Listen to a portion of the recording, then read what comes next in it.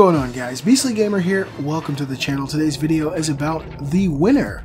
Once again, the winner of the highest console sales for the month of January. And you may have guessed it, it was PlayStation. I'll drop a link in the description. PlayStation 4 sold the most in January, but Xbox One had a great month.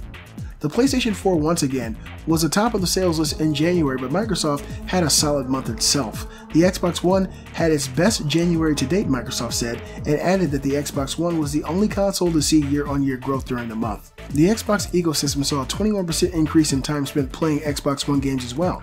Microsoft didn't say whether the Xbox 360 backwards compatible games and Xbox Play Anywhere games played on PC counted in that number though. Also, on the gaming side, Sony told GameSpot that 4 of the top 5 best-selling games in January were PlayStation 4 releases. That, combined with the lack of any marquee Xbox releases in January, makes its performance that much more remarkable. The PlayStation 4, on the other hand, saw the release of Yakuza 0 and Gravity Rush 2, and while Resident Evil 7 was multi-platform, it definitely received more attention on the Sony side of things in terms of both VR support and advertising. With February set to see more exclusives like the massive Horizon Zero Dawn and the much smaller but still console exclusive Berserk and the Band of the Hawk headed to PlayStation 4, don't expect that balance to change much. Sony's system is so dominant that it's kind of boring. It's like watching one athlete or sports team steamroll the competition for years on end.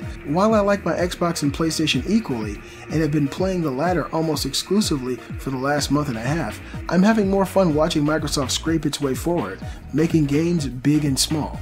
The system had a few good months this summer until the PlayStation 4 Pro came out and the holidays showed up. Sony resumed dominance as usual, but it's good to see Microsoft making gains on Sony in this area, however small. Competition is good for both consoles and gives us features like PlayStation Plus and Xbox Live Games with Gold, Xbox One backwards compatibility, and Play Anywhere, and more. So yeah, this is awesome news, really good news. Probably, God, it's going to be such an exciting month for me. I'm a huge fan of the anime Berserk. If you've not seen Berserk, you need to definitely watch that. Berserk and the Band of the Hawk, Guts, Griffith, it's coming to PlayStation 4. It's an exclusive. I'm going to definitely go balls deep into that.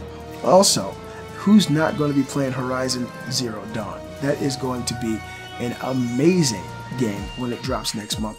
You guys let me know what you think in the comments below. Are you playing on Xbox One or are you playing on PlayStation 4? What game are you playing now? Because guess what? We are fueling these engines. We are fueling these super machines by funneling them our hard-earned dollars. Right now, PlayStation's in the lead, but Xbox, once again, having a great month. You guys let me know what you think in the comments below. Be sure to give a thumbs up, show support for the channel, join the Facebook group, follow me on Twitter, share your videos, and support the channel at beastlygamer.com. I'm the Beastly Gamer, and I'll see you guys next time.